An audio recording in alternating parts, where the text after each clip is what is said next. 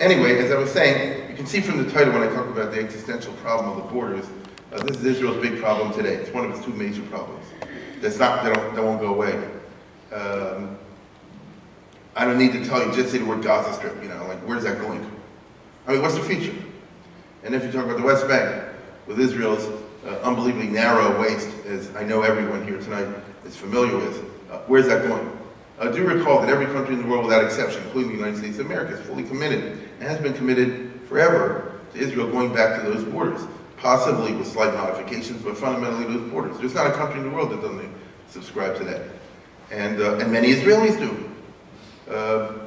And yet we all know the borders are crazy. How did they end up that way? That's what I'm going to speak about tonight, which takes me back to the strange nature of the 48 war that I spoke about at length last year. But even though I spoke about it at length, we barely scratched the surface.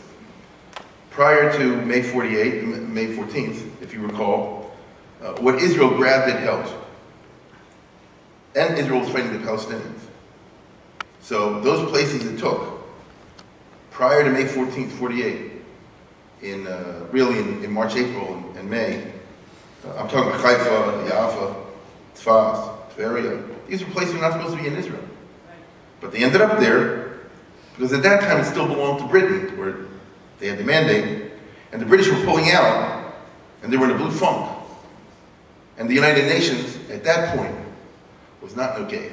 They weren't physically involved in what was called the Palestine situation. Oh, they were throwing their hands up with horror that fighting has broken out ever after November 29th of 47, and that's not supposed to be, and shame on you, but that's all they did.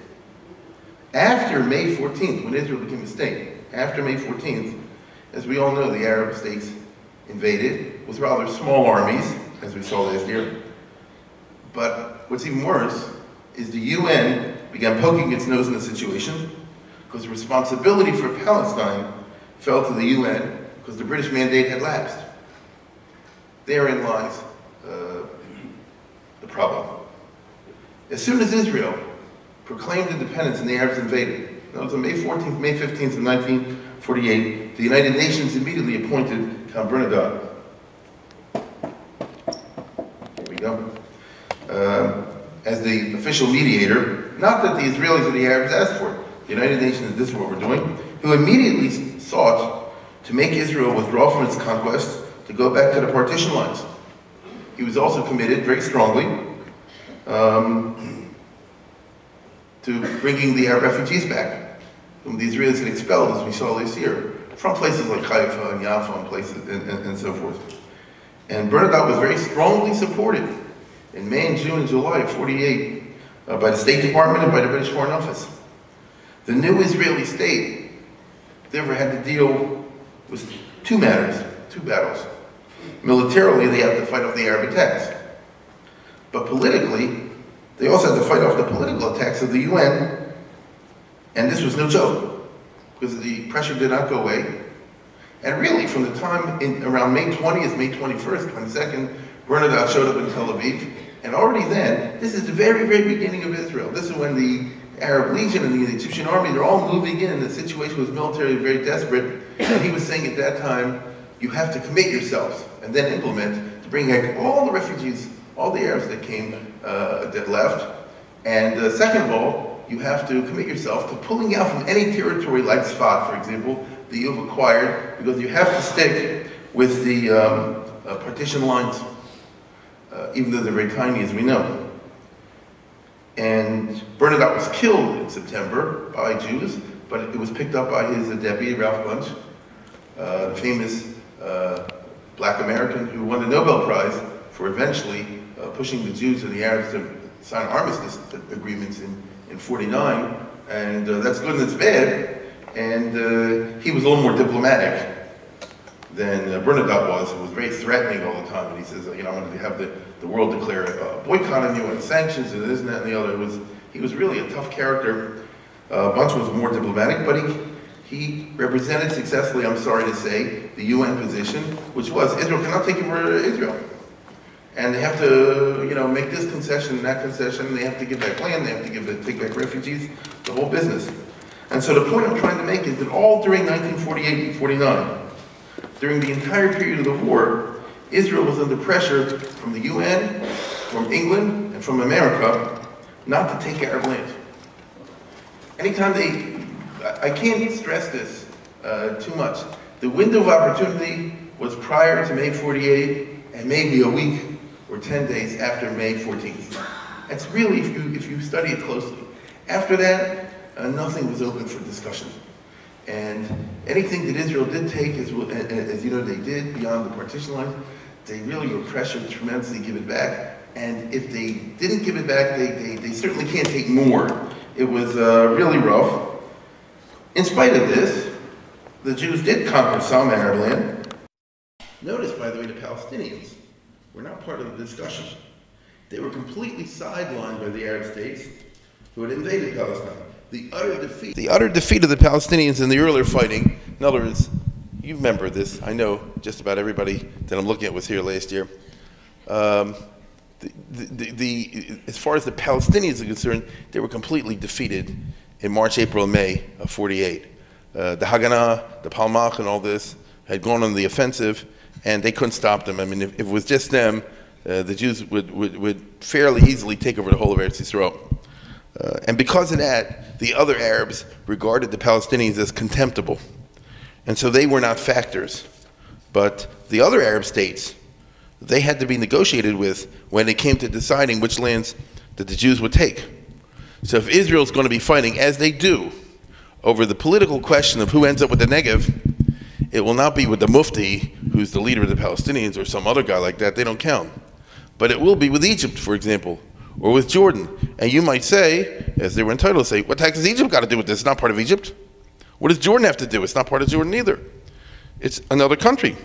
In spite of that fact, there was big pressure, the Arab states and the UN, which was, as I said, at this particular moment, under the unfriendly influence of the British Foreign Office and the US State Department, that's what it was, they were backing the Arab side in saying that Israel indeed ought to give up the Negev, for example, or other territories, to other countries, other Arab states.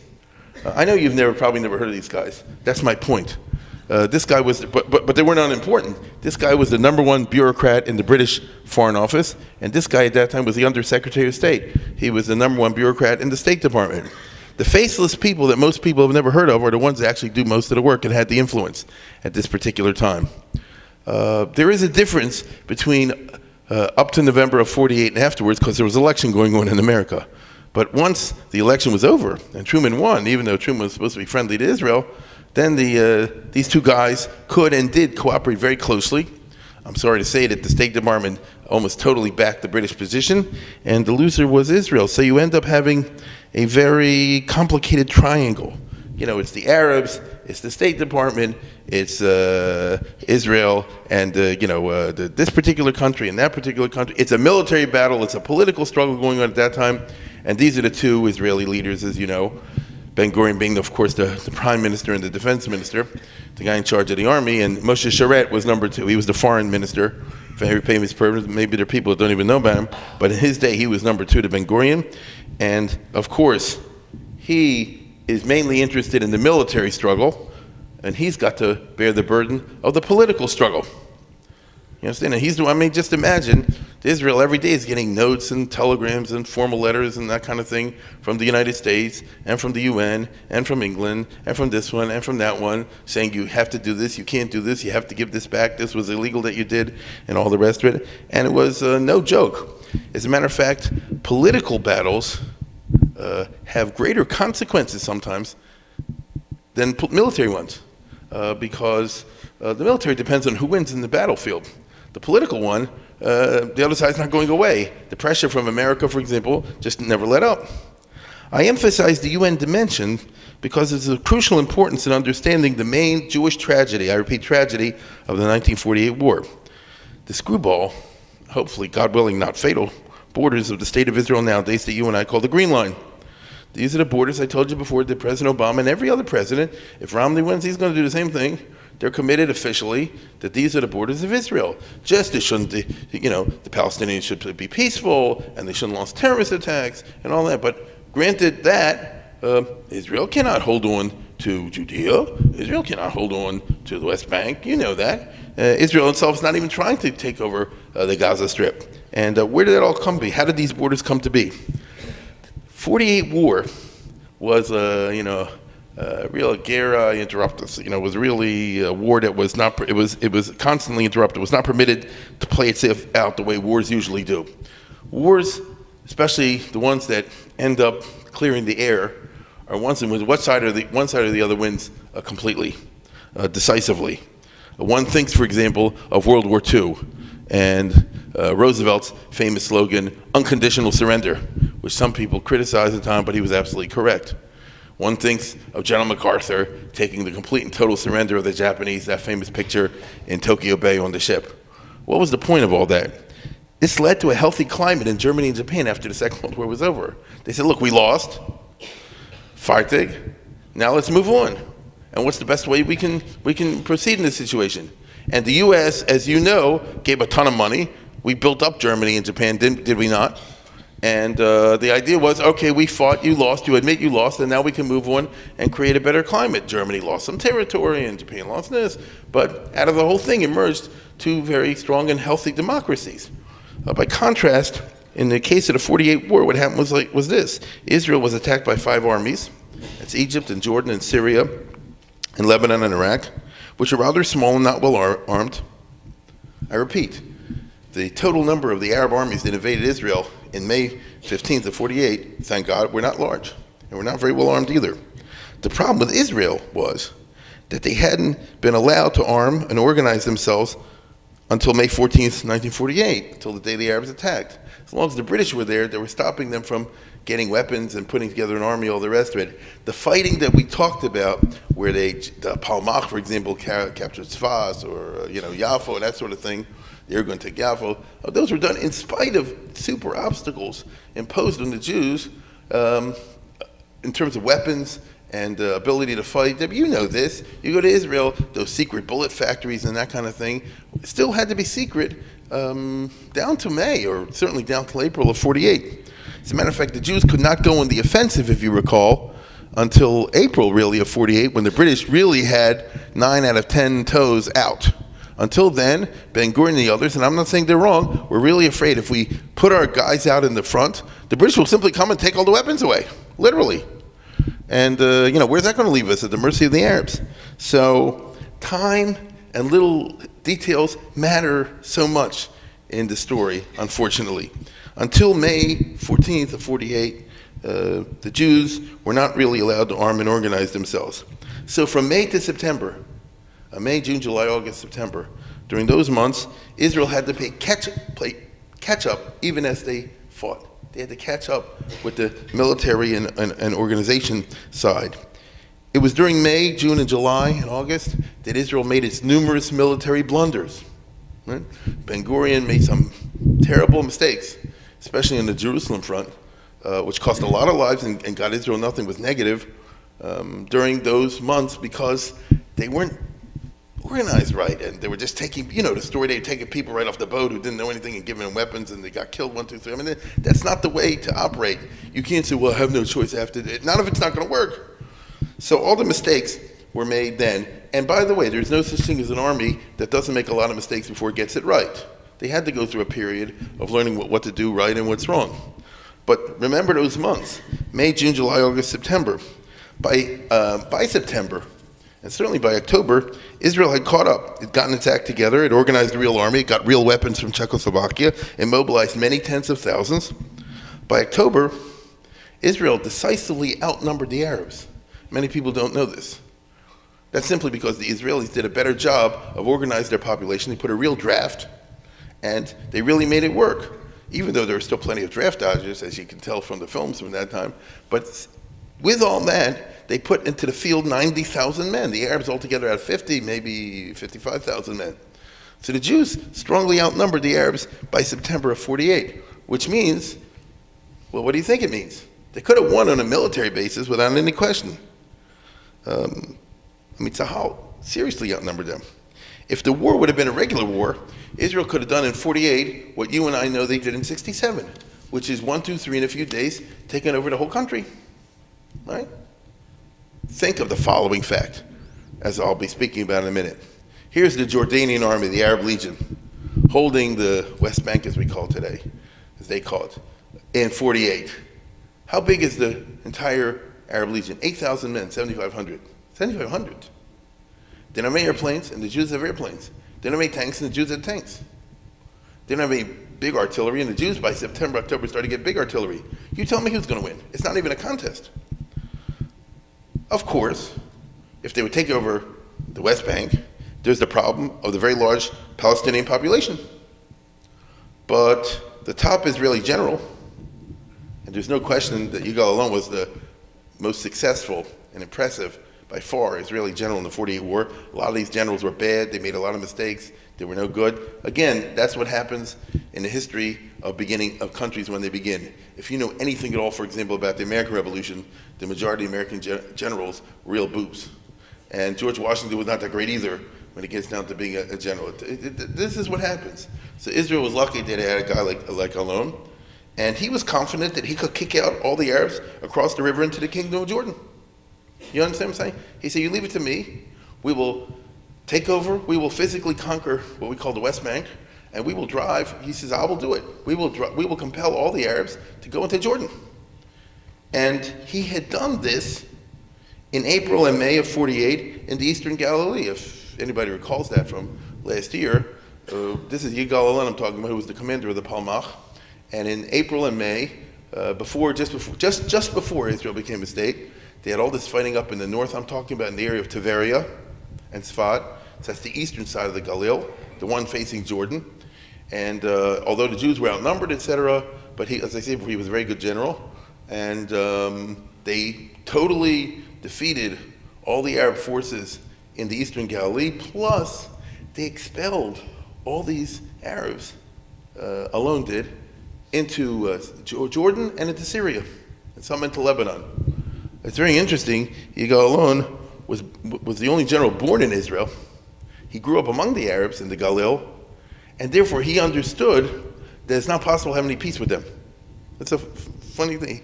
He says, you, Ben Gurion, these other guys, you have dreams. You don't know what the reality is. I know what the reality is, and it's, war is rough. He burned whole villages, destroyed entire settlements. I'm not talking about killing people. I'm saying you kick people and then destroy all the areas, and all the Arabs witnessed this from the other side of the Jordan, because you know and I know when you go up to that area, you can see cross into Jordan, and guess what? They can see into Israel.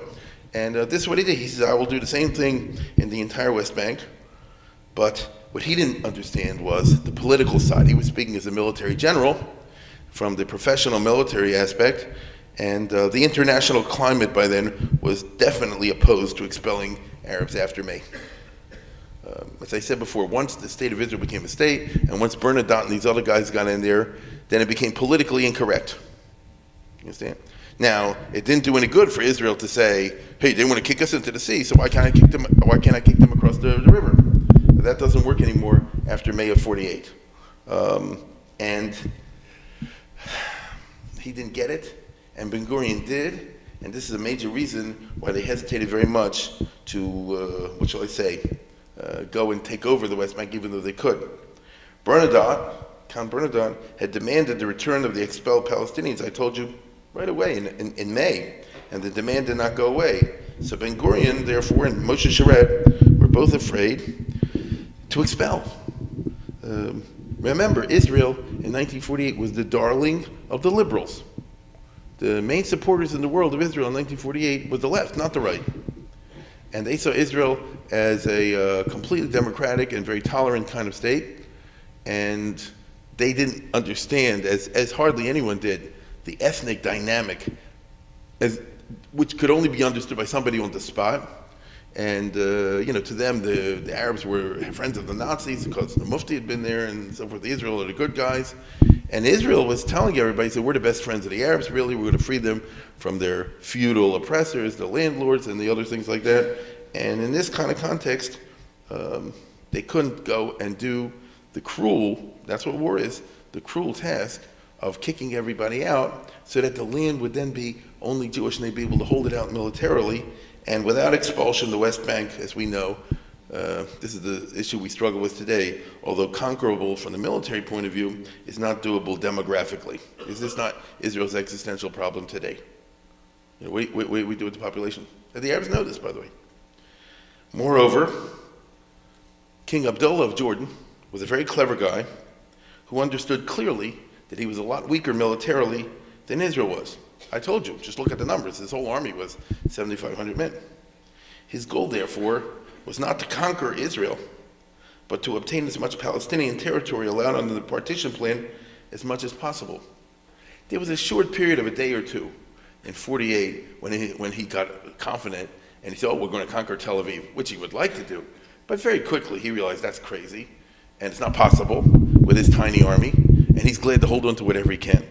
And so he played a shrewd game, I'm sorry to say. There's Abdullah. And let me explain what I mean, because the geography tells you everything. Here, as you see, is the area allotted to the Arabs under the partition plan. The Israelis are already fighting to take over Jerusalem. In May of 48, the Jews had already conquered this area. That's what the operations of General Alon, as I told you before. They're expanding here.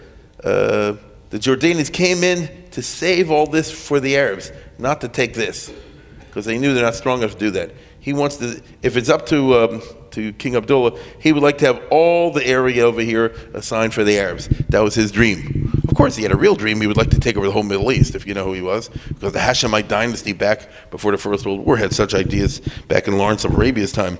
But in practical terms, he wanted to get as much of this land as he can.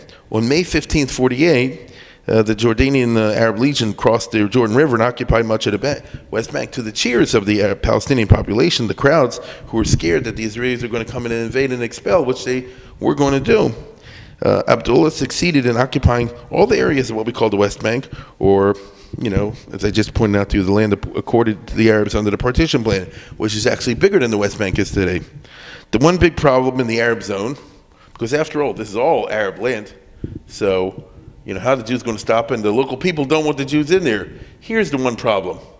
Yerushalayim, Jerusalem, which, as you know, is smack in the middle of the Arab zone and had 100,000 Jews. The Jews were the majority population over there. And so there's a bone stuck in the Arab throat. And where's it going? That's why all the fighting with Jordan in 48 was in Jerusalem. This was actually very poor military strategy, as this guy pointed out. Yigal Yadin was the chief of staff of the Israeli, functional chief of staff of the Israeli army. But Ben-Gurion insisted. Now, Yadin was as close as you get to a professional soldier in Israel at that time. Ben-Gurion wasn't, but the problem is Ben-Gurion considered himself a soldier, and I'll explain what I mean. Here's the Israeli part. Here's the Jordanians coming in there. They have 7,500 men to hold this whole area. Ben-Gurion says, oh, you have to break through over here and get into Jerusalem. There are 100,000 Jews there. This is going to be a future capital of Jewish people. If you let Abdullah take it, it's going to be a Jordanian city, etc., etc., etc. And therefore, we have to send in men. And you know what I'm pointing to right now. This is the Bab al-Wad, all those hilly areas that the Jews had to send the convoys through. They got shot up. You know exactly what I'm talking about. And Ben-Gurion says, send in more, build a Burma road around the Arab blockade so we can get supplies in Jerusalem. Yigal Yadin said, I guess, forget all this. Go here. You see what I'm saying? If you go and take over this area, which they have the Jordanians with the 8,000 men, 75,000 men, have so many men committed to this area. We have so many. Go, here's Tel Aviv, just go like this and then go down. If you go over here, you cut them off at the Allenby River from their supplies, and you can wipe out the Arab Legion. Ben-Gurion said, well, what'll happen to Yerushalayim? And, you know, they're going to grab this. And Yadin said, no, you should go around like this. And they had these fights. And Ben-Gurion said, I guess, I'm the boss, and this is what you have to do. And as I say before, this was a mistake. People can disagree over this. You know, they're wrong, but they can disagree over this. And the result is, as we know, that the Jews didn't even try to take over this area seriously. They just tried to hold on to this strip that, as you and I know, will end up being a finger of Israel pointed to half of Yerushalayim. Actually, under the UN, under the partition plan that was voted in November of 47, Jerusalem was supposed to be an independent city. It didn't belong neither to Israel nor to the Arab state. It was supposed to be governed by the UN. Can you imagine that? Can you imagine if Israel was governed by a mayor and a commission appointed by the United Nations today. But the UN, in November to May, never appointed anybody. They didn't take any steps to implement this. They just left the Jews and the Arabs to fight it out. Again, ever since the beginning of December of 47, it's supposed to be that the United Nations is going to send somebody to organize the government and the peaceful government of the city of Jerusalem as a separate zone. But the British were still there in December of 47. The British were still there in January, February, March, April, May. And the British said, as long as we're here, we're not going to cooperate. They said, let the whole place go to hell, because they wanted to show the world, I explained this, last year, that, see, without us, nothing can get along. It'll be a chaos. We want the Jews and the Arabs to beg us to stay. That didn't happen. So the byproduct is, Yerushalayim was literally a hefkeris, and Yerushalayim basically therefore fell into two zones. The Jewish part was under the Jews, with the Haganah doing all the fighting over there. And the Arab part, what do you do with that? Until the British left, it was the Palestinians. But it was clear, as I told you, that the minute the British leave, the Palestinians are too weak. They're not going to be able to hold on to anything. As a matter of fact, in the last weeks before the British left, even the Jews, the Haganah, took over Katamon and some other Arab neighborhoods that the Arabs, by the way, are still claiming down till today. They say this was the Arab part of Jerusalem and Israel has to give it back. Okay? And there was no question that if the Arab Legion hadn't moved in immediately in May 15th, straight over here, then the Haganah was going to capture the whole city, and they did come that close. This is one of those things you read in Tisha B'Av time in the 9 days, when you find out how close Israel was to taking over the whole business. But what can I tell you? The world was committed to an internationalization program, which, by the way, is a Christian thing. Is that correct? The Jews are not interested in the internationalization of Jerusalem. The Arabs are not interested. The Muslims of the world aren't interested in an internationalization of Jerusalem. The Jews say the whole city should be part of Judaism. The Muslims, of course, say is the holy city to Islam. It's the Pope. It's the other Christian groups that say it should not be under this group. It should be under, they can't say it should be under the Christians, because the Christians don't have any foothold there. Therefore, you have to say it should be international, a place of peace for everybody. Seriously, can you imagine today Yerushalayim, which has enough trouble even under the current government, okay? Yerushalayim has enough, there's enough there to make wars among the Jews, as we know, let alone with the Jews and the Arabs. And there would be somebody from the United Nations appointed by Libya or Faisal to be in charge over there. That would really be a game.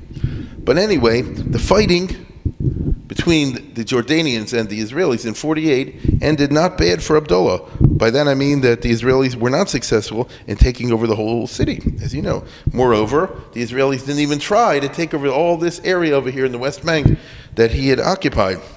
Abdullah was smart. He saw the balance of power. He realized that the odds are very much against him, and therefore he wanted to stop the war right then, because he had gained the maximum possible. Right? He said, I'm done. I took over what I want. We're done. Let's make peace, or armistice, or something like that. In spite of that, the so-called Arab Street forced him to join the second round of fighting in July. In other words, I'll recall for you very briefly the sequence of events. In May 14th, Israel proclaimed the state. May 15th, they're invaded by the Arabs. And for the next 3 weeks is a war. And then the United Nations, Bernadotte, forced both sides, or he pressured both sides, to agree to a ceasefire, which started on June 10th. So it's less than a month, right? Israel became a state on May 14th, and already before June 14th, already on June 10th, was a UN ceasefire for 1 month. For a month. It was supposed to be that neither side would arm during that month, but of course they did. And that means that on July 10th, the ceasefire is over. Already during that month, the UN and the British and the others were pressuring both sides keep the ceasefire up. After all, Israel was very small, and in June they were having a tough time. They didn't have any of this. They would have lost all the Negev. They didn't have any of this. So really what you see over here, this and this, which is small, that was the totality of Medinat Israel, and that's what the British wanted. That's what the enemies of the Jews wanted. Let it be a tiny state, not viable, with impossible borders and all the rest of it. And they tried to persuade the Arabs. Habseichel realized that you have a good thing going for you. But the Arabs could not do that. The mobs on the street were were so heated up for a war, they couldn't believe, they believed their own propaganda. They couldn't believe their armies hadn't wiped out the Jews. It must only be because of some special protection that the Americans, the British are giving them, which is all a lie, of course. And therefore they said, as soon as the ceasefire is over, we have to resume the fighting. And Egypt and Jordan, all these countries had to do it. Abdullah didn't want to do it at all. He said it's crazy. But the mobs were carrying on in the streets, so he had no choice. Against his will, he joined the second round of fighting. What happened is that it's supposed to end on July 10th, but both sides are ready a day or two before, and Israel launched a series of offensives to add some territory. And that's when, so the second round of fighting took place 10 days, July 8th to July 18th. The Israelis started winning right away. For example, they captured Lud and Ramla, which are two Arab towns, and they kicked the Arabs out. This is all a famous thing. Yitzhak Rabin was the commander, and they just told all the Arabs, you guys are out of here. And there's a question, did they shoot anybody or not? These were territories that King Abdullah was banging his head. He says, you idiots, if we hadn't had a second round of fighting, this is an area that we already had won. All we're doing is losing. Same thing up here. The Israeli general, the other guy, Moshe Carmel, who was the other good general of Israel in the war, was taking over this area, conquering the other side of the Galil, Nazareth and places like that. And once again, the Arabs were losing. Because it was clear instantly from July 8th and 9th that Israel is winning and not losing, immediately Count Bernadotte in the United Nations said the fighting has to stop now. You understand? On July 9th already, July 10th, they said whoever doesn't stop the fighting will be sanctioned. And Israel could only postpone it by 10 days. In other words, it took a couple of days for the Arabs to realize what's going on. It took, Abdullah understood right away, but the Egyptians and the others didn't understand. The reason they didn't understand is because you know how the Arab world works. The generals won't tell the truth if they're losing. This was a big plus for Israel. So for a few days, the Egyptians really believe that they're winning. The Syrians and the others still believe that they're winning. If you're winning, you don't want to stop. After a week or so, it was clear that this is going the wrong way, and so they said, okay, we got to end it. But you understand the circumstances. This is what I mean by an interrupted war. Israel was on a roll, but then they had to stop, not because of the military situation, but in spite of the military situation. The sad part is that although the Israelis did take Ramla and Lud, they failed, again, in the number of blunders to capture the old city of Yerushalayim, which should have happened, but didn't. The very minute the fighting started, I told you, the UN got in there. Oh my goodness, the British and the others demanded Israel withdraw from the territories that they took in the second round of fighting. Sharet was really scared. I don't blame him. You know, Israel was very weak at that time. He said, let's withdraw. Ben Gurion said no, and they didn't.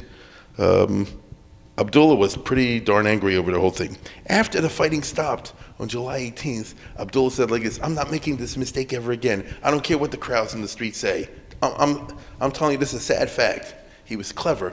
And he said, from now we're not going to fight Israel. We have a ceasefire. The United Nations is against any renewal of the fighting. Shine. You know, we have what we have, which is the whole of the West Bank. You understand? We have a situation, as you know, the Israel over here when it comes to Nari and all this is not really an accurate map. It's much narrower over here. In some places, 9 miles. I know you know that. That's pretty good. Let's hold on to all this sort of thing.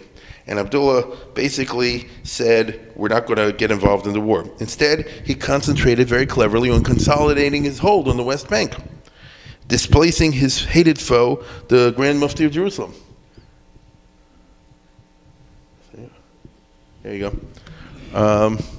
The Mufti, of course, was the leader of the Palestinians. Mufti was the guy who was the buddy of Hitler. Abdullah was the buddy of the British. Now that for opportunistic reasons, but nevertheless, he was the buddy of the British. These guys hated each other more than well, let's put it this way. Abdullah hated him more than he hated Israel, by far. I mean, he said so, it's not a secret. He said, I hate this guy more than I hate Israel, which is one of the reasons that he eventually got him killed. This is the Middle East, my friends. It's true. Now, wait a second. Who is the leader of the Palestinians? Well, he's the leader of the Palestinians. What happened to the Palestinian state? It didn't happen. What happened to it? He immediately, as soon as the fighting was over, said, yes, I'm going to be the leader of the Palestinians. Now, he's not a Palestinian. He said, yes, I am. My army is the one that saved them. Jordan is adjacent to Palestine. I'm the only one that can rely on. I'm the smartest guy anyway, et cetera, et cetera. And he used his political and military influence to have what they call the Jericho Congress. All the delegates, he handpicked them, you know, from the different Arab tribes and different Arab groups among the Palestinians, got together and they declared him to be the king of Palestine. Okay, and that's what happened. And Jordan, ever since then, is claimed to be, until recently, it's claimed to be Jordan plus Palestine. They changed their name. They used to be Transjordan was the name of the country. It says not Transjordan anymore, because not only the territory on the other side of Jordan, now it's called Jordan. As you know, the whole world calls them Jordan. The Palestinians, till this day, are very bitter over this. They said he stifled the Palestinian state in 1948, which is true. And that was good for Israel as far as the Palestinian issue is concerned.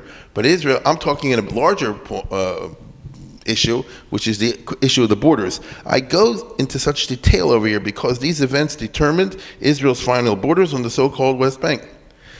These borders were not thought out. They did not reflect any kind of natural frontier. We're not talking about a river or a valley or a mountain or something like that. They simply happened to be where the fighting ended on July 18th, 1948. If on that date Tzahal was holding half a village, then half the village ended up in Israel and half in Jordan, which is nuts. That's not the way you do it. But we've only just begun. It gets more complicated. After the fighting stopped on July 18th, Bernadotte made a full court press to force Israel to return the Palestinians, return the land just captured, give Jerusalem, which is supposed to be an international city and had a majority Jewish population. Bernadotte, in his capacity as the United Nations mediator, said, I have a great idea. Give Jerusalem to Abdullah, to be the capital of Jordan. And finally, to agree on the following swap. Let me see.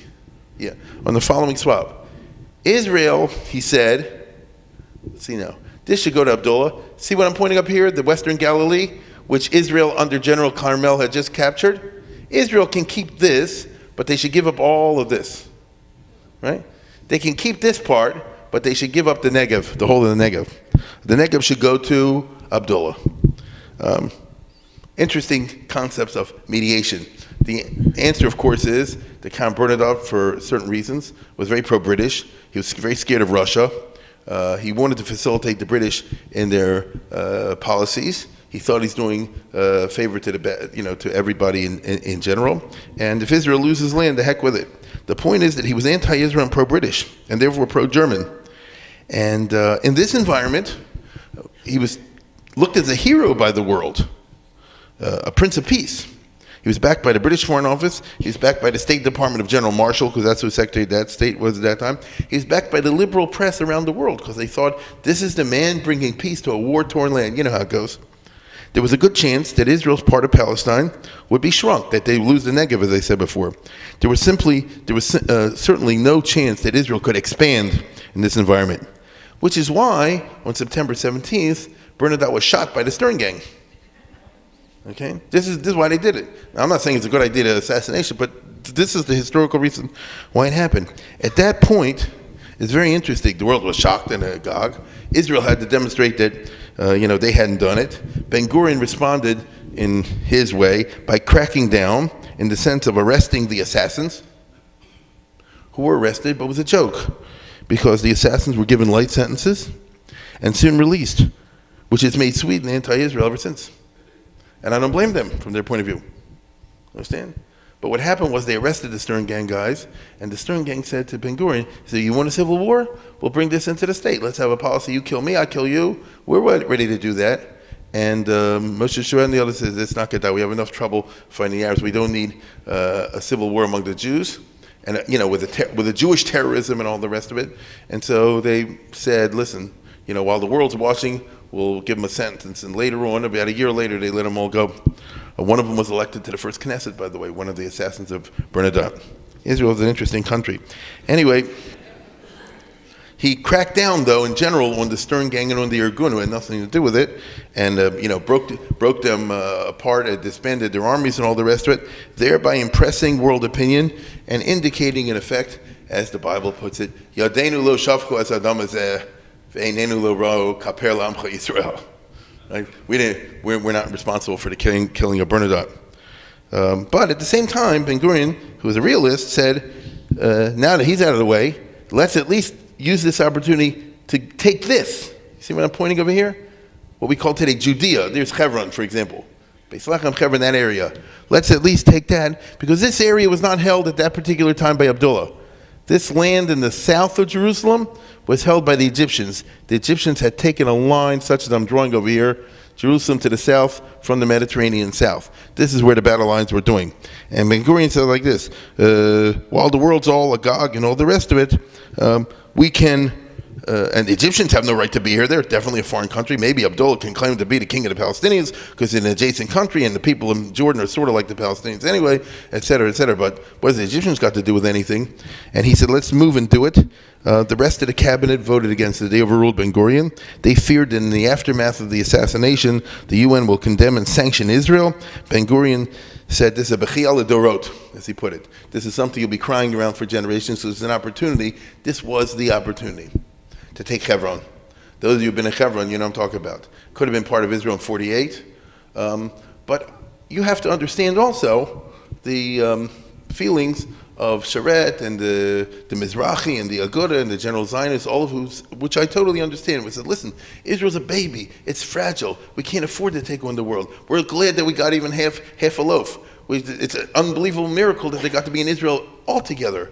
We don't take imprudent steps. And Ben Gurion saw it differently, but that's what happened, so it didn't happen. In October, November, December of that year, fearing that Egypt would get the Negev by default, because you saw what Bernadotte was talking about, and many others had all kind of plans that the entire Negev area should go to Abdullah or to Egypt. And being scared of this, Israel fought Egypt. Israel did not fight Jordan.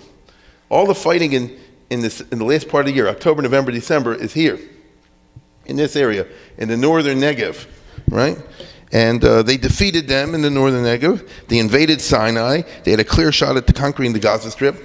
This we talked about last year. This was the final, nearly final episodes of the Israeli 48 war. The Egyptian army was over here. To make a long story short, the Israelis made an end run like I just did over here. They didn't know they were coming, and they came up this way. And if they wanted to, they could have captured El Arish. But the British threatened them, and they had to pull out. And even when they pulled out, so if you come back to Israel, to Palestine proper, look what I'm doing. You cross the border over here. Here's the Gaza Strip. They said we can cut off the entire Egyptian army, which they could, over there, and conquer the Gaza Strip in January of 49. Yigal Allon and Yitzhak Rabin were the commanders over there, and they were begging, just give us the permission, give us a few days. But unfortunately, my friends, we're talking about after November 4th, 1948. So the election was over in America. And so the State Department didn't have to play nice. And so what happened was, at that point, our two friends over here again, the heads of the bureaucrats in charge of the foreign ministries, they said, if Israel takes the Gaza Strip, we will either go to war with them or we'll cut off all aid for them, we'll do something very bad to them. Truman sent a famous letter to Ben Gurion in which he said we'll have to reassess our relationship with Israel. There's a famous American ambassador, James MacDonald, who was a great friend of Israel and was a great friend of the Jewish people. But he's an ambassador, so he has to deliver the message. He goes to see Ben Gurion in January of 49. Ben Gurion's not in Jerusalem, he's up in Tiberia. And MacDonald said, I'll drive to Tiberia. And they go over there, and here's a letter from Truman, you have to pull out. And Ben Gurion, on this occasion, although if you ask me, I know, hindsight is 20/20. I don't think he really had to listen to this, but he did. And he said, we're pulling out. And Allon begged him. And he said, just give me a day or two or three, and just stall them, and we can mamish have now the opportunity, because we're in the heights above Rafiah, we can conquer the whole Gaza Strip, and I will drive the Arabs out of there. You understand? Well, this will be a sewer for Israel. Boy, was he right. And this way it won't be. And Ben Gurion said, you have to leave now. You understand? It's also true that at this very point, Egypt, when all else fails, said, okay, if Israel doesn't go into the Gaza Strip, then we agree to negotiate an armistice with them. And Moshe Sharet and the others, and Ben Gurion all said, wow, we have a chance for an actual peace treaty with an Arab country. Wow, this is worth almost anything. Now, they were wrong about that, at least that's my thesis, but that's what they thought. Because Israel should have conquered the Gaza Strip and then said, now let's talk, but that's not what they did. Ben Gurion and Sharet really were so dazzled by the prospect they might get a genuine peace treaty with Egypt that they agreed to stop the fighting, losing Israel's sole chance, as I told you before, of taking over the Gaza Strip and expelling the people there. The result was the armistice signed in Rhodes which left the Gaza Strip in the hands of Egypt. As you know, this was the great achievement that got Ralph Bunche the Nobel Prize, but it cost Israel the Gaza Strip. And I think everybody in the world today, besides the Arabs, sees what a problem it is. It's really sad if you can imagine Israel in which Gaza was part of Israel. We don't have all that. It's just sad even to think about it. And by the way, where's that going? It's 1 million people now. It's 2 million people tomorrow. It's 3 million people. You can't keep 3 million people in the Gaza Strip. You understand? These are not little issues over here. These are existential ones. Anyway, the result was that you had the armistice that was signed in Rhodes. Ben-Gurion figured, let's go back here for a second. Yeah. Ben-Gurion figured, okay, we won't take the Gaza Strip, but we get the southern Negev. This was up for debate. Even when they signed the armistice, it wasn't clear what's going to happen, and the Israeli army went and occupied all the way down to Eilat. They said, oh, look, we got the Negev. So they figured like this, yeah, we lost the Gaza Strip, that's a bummer, but we got the Negev, and that's a big deal, and we come out ahead of the game. And I totally understand that kind of thinking, but it wasn't a good idea, as we all know. And anyway, they decided to be optimistic about a real peace in the Middle East. It was understandable, totally understandable. Israel had been at war now for a long time. The people desperately wanted peace, but it was stupid in the Middle East, I'm sorry to say. Still, the Gaza Strip was an open wound, and let's put it this way, ain't Suffolk Motzi Mi Devada, they say in the Gemara. Unfortunately, something that's a suffix, whether or not there'll be peace, can't remove or take you away from the fact that if the Arabs are in the Gaza Strip, it's going to be bad news for Israel, and that's what subsequent history has demonstrated. After the Egyptian-Israeli armistice agreement, Abdullah wanted to follow also. Why did he want to follow? I don't want Israel to invade the West Bank. This is at least nailed down. He was well aware that Yigal alone could easily conquer the West Bank, which would be the easiest thing in the world. I mean, after all, the Arab Legion wasn't big enough to hold even the area that was assigned to them, that they had taken over. It was only, so to speak, by the restraint of Israel that they were able to hold on to their whole area. I would say even furthermore, I'm going to tell you even more. Look what I'm doing with my pointer right now. This area itself, only this area, was held by the Arab Legion. This area north of it was held by the Iraqi army. This area south of it was held by the Egyptian army. What happened was that both the Iraqis and the Egyptians, for various reasons, pulled out. At that point, Abdullah said, I'm going to send my men in there. If you have 8,000 men to cover the whole front that had been held by 3 armies, it's a joke to take it over. Israel could do it instantly. You understand? Abdullah was never desperate to get the Israelis to commit themselves to leave all the territory in his hands. He invited Ben-Gurion and other Israelis to come to Jordan to talk to him secretly to work out a deal. Ben-Gurion never would come, but all the others did. Here are Israel's secret diplomats. Reuven Shiloh on the right. Well, let's put it this way. They both spoke Arabic. This guy, you can tell by his name, was a Sephardi. He's from Damascus, a Jew, of course, Elio Sasson. And therefore, he grew up in Arab public school, so he understood the Arabs very well. At least he thought he did. This guy was born in Mea Shearim, Zaslansky. You have to know Mi Hayami. And his father was a Rosh Hashiva in Mea Shearim, but he became a secular Zionist, but a servant of the Jewish people. And he was Ben-Gurion's top spy. He's the one who made the Mossad. He wasn't good at running it, but he organized it. And he was the one always having secret conferences with all these Arab leaders that they don't talk about till later. Abdullah was a slip. Yeah, here's Moshe Dayan meeting with the Jordanian, the Arab commander, which he did a lot of also. Moshe Dayan was very much all the time going over to Abdullah's house, to his palace, to have these secret conferences and dinners and things like this. Abdullah was a slippery customer. He tried to get all he could. Give me back Lud. Give me back Ramla. And I also want Katamon. And I also want the Negev. Imagine that? He had this chutzpah because he had a big brother who was on his side. Right? The British totally backed him, Ernest Bevin. Israel, countering this would happen to all these secret parties and these dinners. Israel made military threats. If you don't give in, we'll attack you. They moved the army brigades around here and there very publicly. And so Abdullah had to back off. Israel eventually extracted from Abdullah tiny territorial concessions, which helped territorially but hurt demographically and resulted in an even crazier border.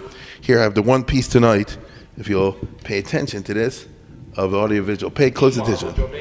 Meanwhile, the Jordanian negotiations continued. Borders were marked out in the Jerusalem area. Some thought the talks would fail. King Abdullah kept a delegation talking in Rhodes, but decided to conduct the substantive negotiations himself in Transjordan. We received a message from the King of Jordan, King Abdullah, the grandfather of the present king, that he wanted to negotiate the basic terms of the armistice in person. In other words, he did not rely on his delegation in Rhodes to negotiate the details of the agreement, and we decided everything directly with him, and the decisions were then communicated to the delegations in Rhodes. Talks resulted in significant border corrections.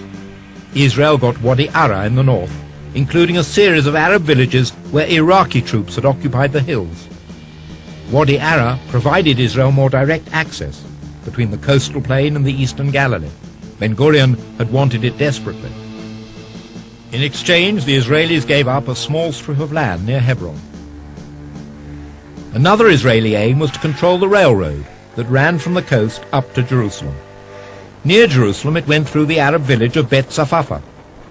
King Abdullah agreed to give Israel the railroad and divide the village, expecting Israeli acquiescence in his own plans to annex the entire west bank of the Jordan. After the war, the situation of the Arabs was nowhere more bizarre than in this village of Beit Safafa, just south of Jerusalem. Under the armistice agreement, this railway and that part of the village to my right went to Israel, the village part to my left to Jordan. European railway carriages have a sign, "Do not lean out of the window." Israelis used to joke that carriages on this line had a sign, "Do not lean out of the window." I'll tell you what I mean. The resulting border was a nightmare. First of all, it's militarily indefensible, right? Because it's not based on any kind of natural borders, defensible areas. It's wherever it happened to be. Which is why Israel, from day one, has had to train an offensive army. Isn't that right? They can't afford a defensive battle when you have such a narrow territory. That's first of all. Oops. This map is not even so accurate because it makes it look like it's wide over here. In some of these areas, it's 9 miles wide, so it's nothing. Okay? So you can't have a defense in which, let's say the Iraqi army comes to Jordan and they come all tacked over here, they can break Israel in half. Ever since 1948-49, Israel had no choice but to create an army with an offensive doctrine, so that the instant war starts, like happened in 67, they go on the offensive. But then you have the problem that they're taking over Arab land, and the other countries in the world don't want to allow it, and you get into that sort of thing. That's number one. Number two, the border cuts through Arab villages and fields. Do you hear what I said? It cuts through villages, as you just saw in that piece, which meant that the Arab peasants could never really make peace with it. This result, here's my front lawn is in Israel. My house is in Jordan. Nobody's ever going to agree to that permanently. This resulted in what the Israelis called infiltration, meaning the Arab guy wants to go into his land.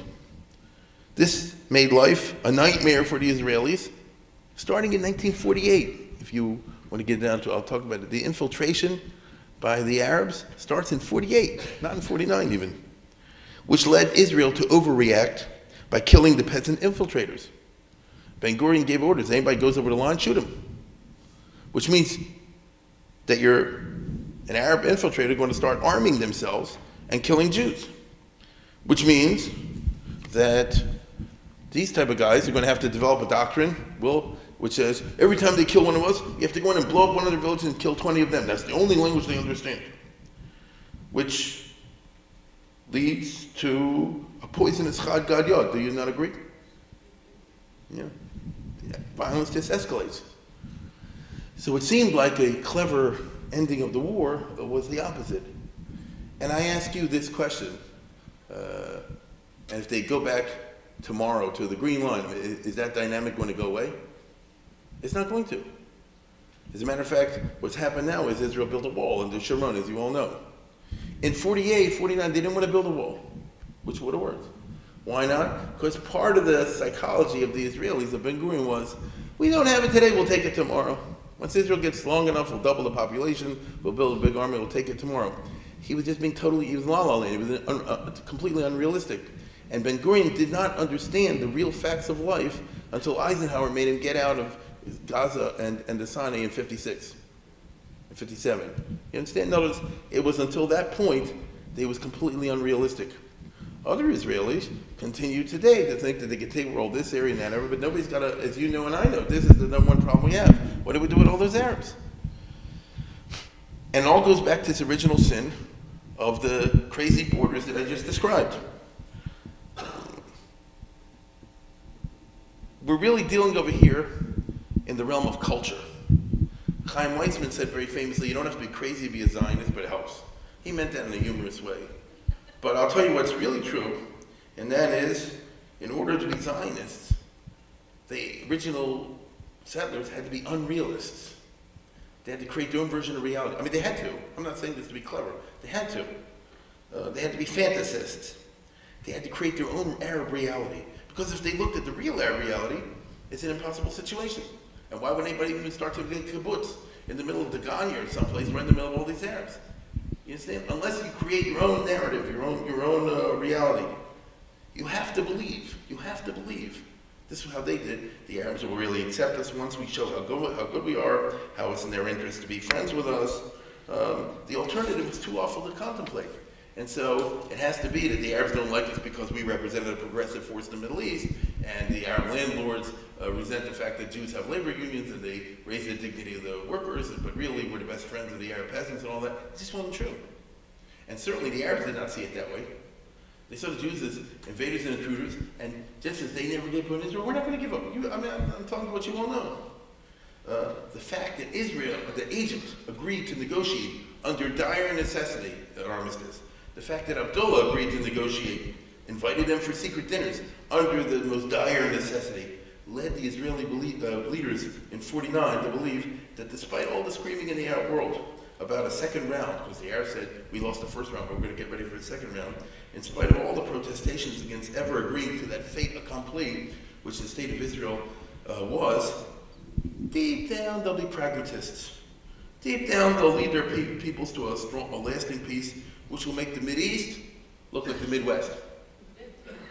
It's a nice dream. And if you can sell somebody, and it's necessary to make such a speech if you have an Israel bond dinner in America, because that's what the people want to hear. It's necessary to make such a speech if you want to get, people outside to support you. That Israel believes in a better tomorrow. Abba Eban did it better than I can, as you know. But this was delusional. As we I think all sadly know and acknowledge, it was actually culturally condescending. True? I mean, you Arabs, one day you'll see how much better it is with us. The one guy, by the way, back in the 1920s that did not go along with this Arab reality, interestingly, was a Jabotinsky, who has a famous essay where he said, don't underestimate the Arabs, they're not dumb. And they don't like us. I don't blame them for not liking us. If I was an Arab, I wouldn't like us either. And they have an undying enmity, will not go away, and just get used to it. And Israel, if it's going to exist, will have to exist with an iron wall around it. It's a famous speech he did long ago. So this set of attitudes which said, we don't want to believe this. We want to believe in a better tomorrow. We want to believe in a world in which the Arabs will accept us. We want to believe in a world in which we'll get better borders tomorrow. What can I tell you? This all led the Jewish leaders to make terrible choices in 48 and 49, with which Israel lives today. If you combine that with the optimistic feeling that, the borders will change tomorrow, the opportunity will present itself for us to take it over, and the opportunity did in 1967. But the essential problematic did not go away. I'll just conclude by saying that if you study closely the 67 war, not the 48 war, the 67 war, Yigal Allon and Moshe Dayan were in the Israeli cabinet. Moshe Dayan was the defense minister, and Yigal Allon, the deputy prime minister or something like that.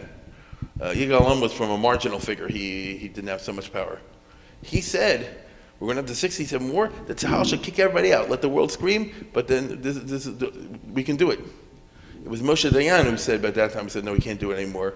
And if you want to get the world to acquiesce in an Israeli occupation of the West Bank, we have to make the case that we're liberal. I understand both sides of this. I do, just as you do. But I'm sorry to say that history has demonstrated to us that having a country is not a game. Having a country means you make radical choices. Benny Morris, and with this I conclude, who I'm sure many of you know is the famous historian who's the one who blew the whistle on Israel expelling the Palestinians to what degree they did in 1948 war, originally was one of what they called the new historians back in the 1980s. And he was writing about how Israel did all these terrible things in expelling the Palestinians and all the rest of it. And, oh, Arafat loved him and all the rest. I'm not saying he did it to be pro-Arafat, he was just being a historian. But the Arabs thought this is great, and he's quoted constantly all the rest of them, and so forth. In recent years, I read something about a year, 2, 3 years ago, he said something which to me is elementary, but I guess some of us takes a while to catch up to the elementary facts. He said, you know, looking back, Israel made a mistake in not kicking out all the Arabs in 48. The reason he said it like this: if you kick out nobody, that's one thing. If you kick out everybody, that's one thing. If you kick out half and half, it's the worst of all. Because you're not going to get any credit, you're going to get undying hatred, and whoever's staying behind is going to be your worst enemy. And I don't blame them to be the worst enemy. So with this I conclude that we've come to our close. I started by saying that we're going to deal with serious subjects, and it is serious subjects. And these are not just matters of little details, these are little details that govern the fundamental Israeli problematic from the security point of view today. That's why I call them Israel's existential security threat. How does this go away? I think as time proceeds, all those who are Zionists are going to have to find themselves religious Zionists in order to to discern a ray of hope in the situation, because the Arabs don't look to me and they don't look to you like they're ever going to acquiesce in anything that I just talked about. And so you're back to the Jabotinsky, Israel has to live within an iron wall. Many Jews in Israel, I don't blame them, don't like to hear that. After all, my son is not in the Israeli army, but their son is. I totally get it. And many people say, Ha'la'olam, ha'lanetzach te'achal cherev, will the sword go on forever? The sad, honest fact is, looks like the sword will go on forever. I mean, nobody knows what the future is, obviously, and all kinds of things are possible, especially in the Middle East. But you don't look for any kind of Hollywood ending on this kind of phenomenon. I'm able to speak to you in this very direct way because I know you know me, and in this form we can do so. This is not necessarily a speech I'll give everywhere else, but let us at least walk away tonight, looking reality in the face, but remembering that we are Jews, and that means we always live with hope. And history has proved many times that which seems impossible turns out to have surprising possibilities.